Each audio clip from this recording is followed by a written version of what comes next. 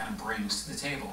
And this really is exemplified and brought to fruition through the works and the writings of one French philosopher by the name of René Descartes. And Descartes is the one who really is the father of modern philosophy, where he puts philosophy on a path where it's divorced from reality and really embraces skepticism. Really, Descartes was focused on the question of how do we know we exist. Among philosophers during his time, there was this great debate of knowledge, and basically there was a lot of doubt, and people came to believe that you could doubt, that everything was in doubt. There was nothing that was certain. And so what Descartes wanted to do is he wanted to try to bring certitude and certainty to philosophy, and especially concern this question of how do we know we exist. So he said that really if we doubt everything, then nothing is assumed to be certain. And so then he went on to further say, if everything is in doubt, then the only certainty is that we doubt. So the only certain, clear, and distinct idea that cannot be doubted is I think, therefore I am, is what Descartes came up with. He said if we doubt everything, nothing is known to be certain. And the only thing that we do know is that we're thinking. If we're thinking, then we obviously must exist. And so this is how we try to bring some kind of closure to this whole discussion of knowledge with these enlightened philosophers. But as we can see, that really doesn't answer the question. It brings up more questions than it does answers, and it really leads towards the path of skepticism. So the Enlightenment really begins to play and bring to effect within the church and also within Western European society and Western civilization as a whole, this loss of authentic truth and a loss of authentic faith, and a realization that we really can't know anything, that skepticism reigns supreme. If we begin to lose a sense of our authentic truth and of authentic faith, then it's a short move, move away from then an understanding of our authentic story and an understanding of why our civilization exists and what our civilization is supposed to do. Our great late Holy Father John Paul II wrote a book. It's actually the book published right before he died in 2005 called Memory and Identity. And in this book, the Holy Father gives us a great understanding, his understanding of what happens in philosophy what happened in philosophy during this period of time of the Enlightenment, and what its effects really are for the church and Western society as a whole. And this is what he said. He said the entire drama of salvation history had disappeared as far as the Enlightenment was concerned. Man remained alone. Alone as creator of his own history and his own civilization. Alone as one who decides what is good and what is bad. As one who would exist and operate even if there were no God. So our Holy Father really formulates here for us this understanding that I've said that the faith, or that Europe rather, is moving away from the faith during this period of time. Just going away, disembarking from her Christian roots. No longer acknowledging the role that the church and faith has, not only in Western society, but in the lives of each individual person.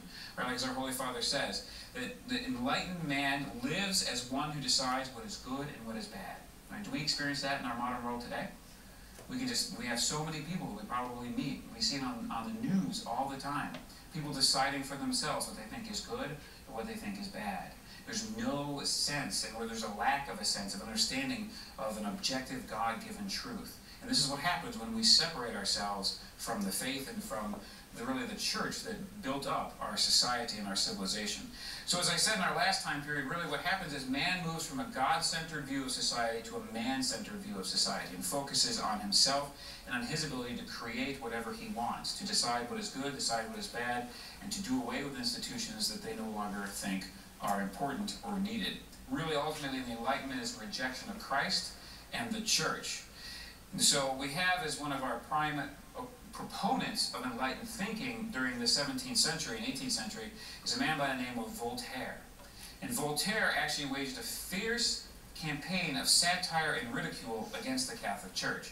He wrote many pamphlets and treatises and books against the church. He was one of the authors of what was known in France as the Encyclopedia, which was a collection of articles by enlightened thinkers on numerous subjects.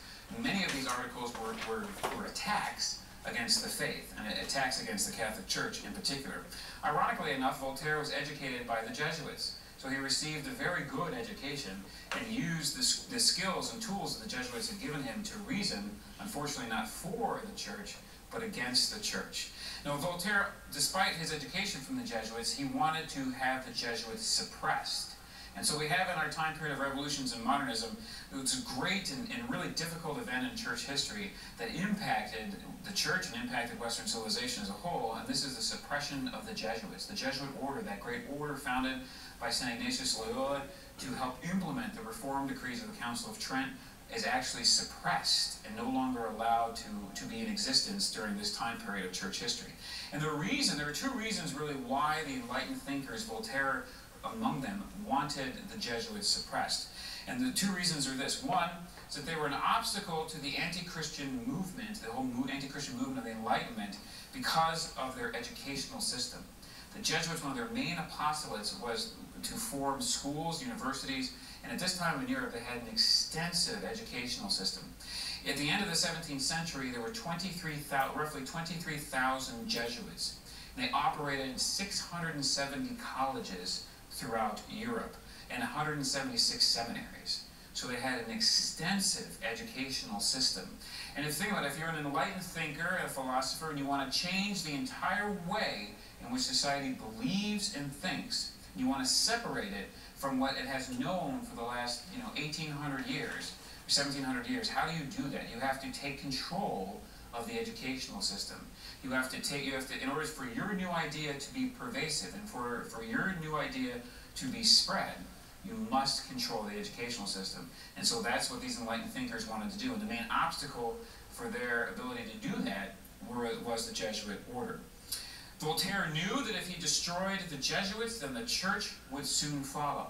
He knew that the loyalty of the Jesuits and their educational system really was kind of the bulwark of the Catholic Church. And if you took away that foundation, took away that order, it wouldn't be long before the church herself fell.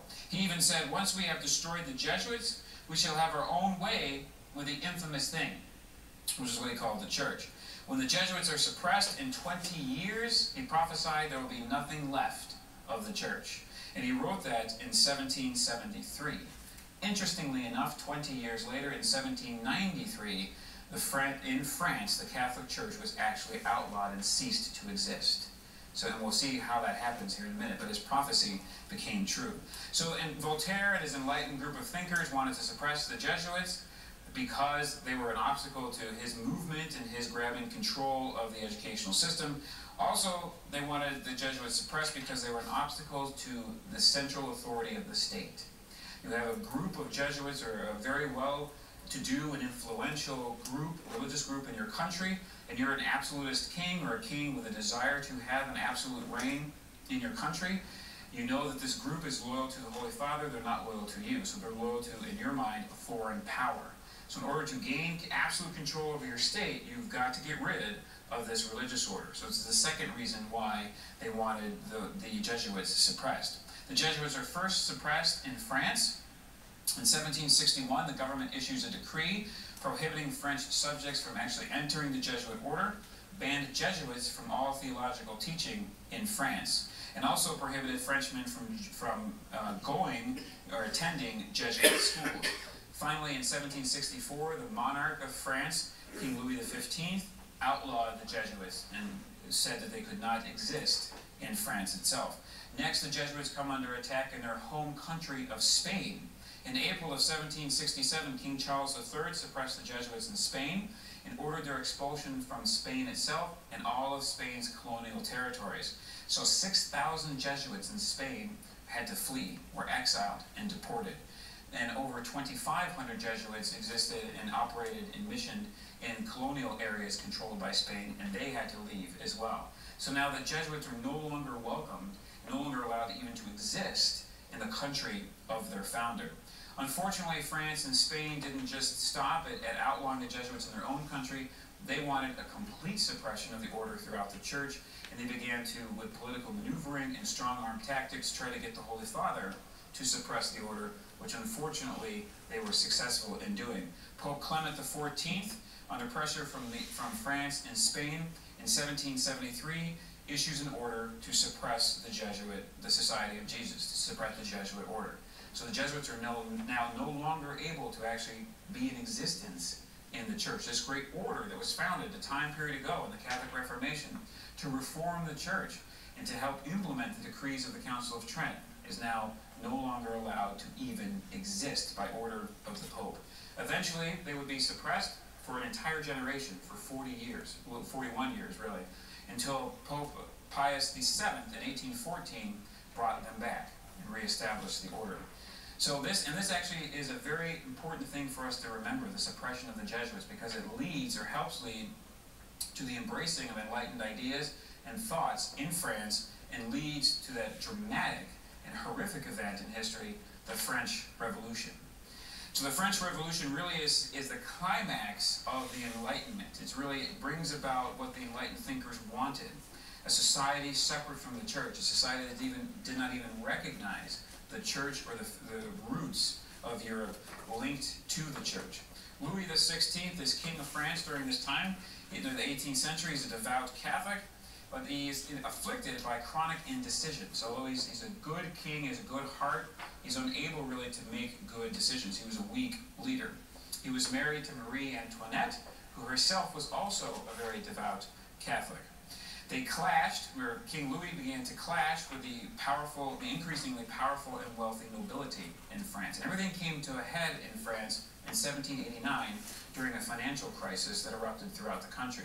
And one of the main reasons why France entered into a financial crisis here in the late 18th century is because of their support and their aid, monetarily and otherwise, to America, to the United States of America during the United States' War of Independence from Great Britain. So France entered into a decline, a period of financial decline, and created a crisis in the country, and eventually then caused the revolution, which happened on July 14th, 1789. Revolutionary elements stormed the Bastille in Paris, and the Bastille came to be seen as the symbol of King Louis's autocratic and dictatorial power. And when they stormed, these revolutionaries and rebels, when they stormed the Bastille, they were hoping to free all these prisoners inside. When they got into the Bastille, they found that there were only 7 prisoners in the entire prison. Of the 7, 4 were there because they were forgers. 1 was charged with incest, and another one, or 2 others, were insane. And one of the prisoners actually believed he was God. So this great revolution to free and liberate the people, really all they ended up freeing were forgers, a criminal, and 2 people who were insane. Eventually, in the fall of 1789, the royal family was held in captivity, was captured and then held in captivity by these revolutionary elements, and they were eventually overthrown officially in the year 1792. Now, during the king's captivity, the revolutionaries begin the total dismantling of the faith in France, the church in France. And one of the things that they do in 1790 is they pass a law known as the Civil Constitution of the Clergy. And the Civil Constitution of the Clergy really was an effort to separate the church in France from the church in Rome, from the Catholic Church. The government was to assume control of the church, so it would be a government-run organization. The bishops would be elected by the people, not appointed by the Pope. And all clergy were forced or had to take an oath of fidelity to the new government. Now it's interesting, in France, this is somewhat similar to what we saw in England, is it not? When Henry VIII tried to take over the church, he declared himself the supreme head of the church in England. He required also an oath of especially of the priests and religious houses throughout England, and actually all people were liable to take the oath of supremacy, recognizing him as the head of the church. So we've seen this before, this oath of the governments require for the church's clergy to take. Now, interestingly, in France, it was a different story than what happened in England. In England, we saw, remember, how there were 300 bishops and in the whole country, and only 1 supported Catherine of Aragon in her claim that her marriage to Henry was valid. There were 299 who sided with Henry and took the oath. In France, much different story. Only 6 of the 134 bishops took the oath to the government. So the bishops in France maintained the faith and held on to the authentic faith and held on to their loyalty to the Holy Father. Now, on the other side with the priests, it's estimated about 45% of the priests did take the oath. So the priests were about half. But they had as their heads, their leaders, the bishops who maintained their faith. Now, in the year 1792, the Reign of Terror begins in France, where Madame Guillotine is established and the revolutionaries begin to execute any and all who crossed their paths. We have in the month of September 1792 great martyrs of the church. More than 200 priests and religious were martyred in one day in September of 1792 for refusing to take the oath. So now again, Just like we saw in England under Elizabeth, we see a European nation, a Catholic nation, now begin to persecute actively the church and enter into a government-sponsored and sanctioned violent persecution of Catholics. As a whole, in September of 1792, there were more than 1,400 people killed by Madame Guillotine. Actually, there was in the same year a Catholic uprising. Catholics revolted. Catholics in the region of France known as the Vendée revolted against the revolutionary government, tried to restore order and restore the faith to their region. They were ultimately violently suppressed and put down. The height of the terror is reached in 1793. In January of that year, Louis XVI is executed. In October of 1793, Marie Antoinette is executed. So now not only are the French revolutionaries attacking the church and persecuting Catholics, but now they actually commit regicide and kill their monarchs. The country then begins, the revolutionary government then begins a severe persecution of the church. It picks up in intensity in this year of 1793, and they embark on a process of a complete de-Christianization of the entire country of France. They change the Gregorian calendar, the calendar that we use and operate with today, to a calendar of reason. They actually changed the week from 7 days to 10 days. They changed the names of the days of the week as a result as well. They also turned churches into temples of reason. We even have an account of a prostitute who was brought to the Cathedral of Notre Dame and was placed on the altar and crowned the goddess of reason. So we have great, horrible, blasphemous acts taking place in the eldest daughter of the church, France, during this French Revolution. The state then also initiates a cult of reason, a cult of the supreme, or the cult of nature, and a cult of the state. Again, a move trying to get people to move away from worshiping God and participating in the life of the church, and instead embracing the worship of the state. We'll see this come into play later too in the history of Europe in the 20th century, when there are other governmental regimes that come to power and bring about a worship or a cult of the state. It's estimated that in 1789, it's estimated by 1792, half the clergy in France were gone. Half the clergy in France were gone. They were either executed, or they fled, or they had left, or they became apostates and left the faith. And also during this period of time of the terror, there were no ordinations. There were no priests being ordained, no men being ordained priests in France. So the church in France is severely weakened and severely hurt by this great reign of terror. The reign of terror comes to an end because of the witness of 16 heroic women, 16 Carmelite nuns. In 1792, when the reign of terror began, they offered themselves as a holocaust to God and said, "Lord, please, if it is your will, we offer our lives for an end to the terror. If it be your will, bring it about." Well, he answered their prayers 2 years later. In 1794, they were arrested, sent to Paris, ultimately convicted, sentenced to death, and were guillotined and killed. After their death, 10 days after their death, the reign of terror officially ended. So the reign of terror came to an end as a result of the Holocaust offered by the lives of these 16 Carmelite nuns. It's estimated that during the reign of terror and through the whole French Revolution, about 20,000 people in France were killed by the guillotine. So this was a time of great destruction, great death, where the eldest daughter of the church rips herself away from her foundation, rips herself away from an intimate relationship with the church, and it causes ramifications throughout all of Europe. And we'll continue that story and see what happens after the revolution in this period of revolution and modernism when we come back from this break.